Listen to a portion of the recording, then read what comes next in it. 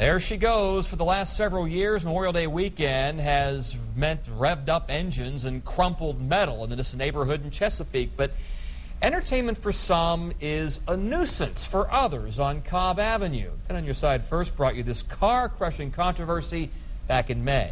But there were questions about whether it's legal. Well, tonight the city's zoning board put the issue to rest. 10 on Your Side's Oren Lieberman is here with what they decided. Oren. Alvita and Tom, a lot of people at tonight's meeting focused on fun, safety, personal freedom, but that's not what this meeting was about. This was a zoning appeals meeting, and on that point, the city won.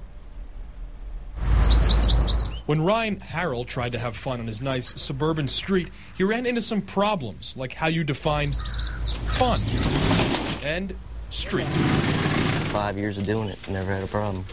Police don't have a problem with it. Fire marshal don't have a problem with it. We're safe. Harrell turns his front lawn every Memorial Day into a car-crushing celebration for friends and family.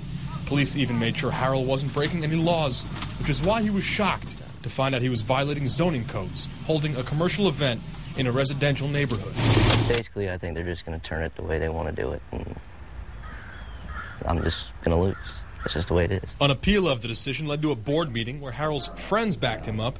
Thomas Everett spoke of safety. These are all street legal trucks with insurance, Virginia valid state inspections. Michael Waterfield spoke of freedom. In order for us to use or to utilize the vehicles that we've built, the time and effort that we've put into them, we have to drive to a complete another state.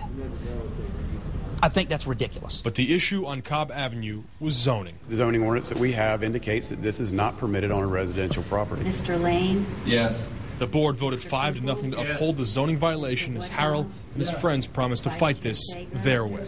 Madam Chair. Harrell says he will appeal the decision to circuit court. We'll keep you posted. Oren Lieberman, 10 on Your Side.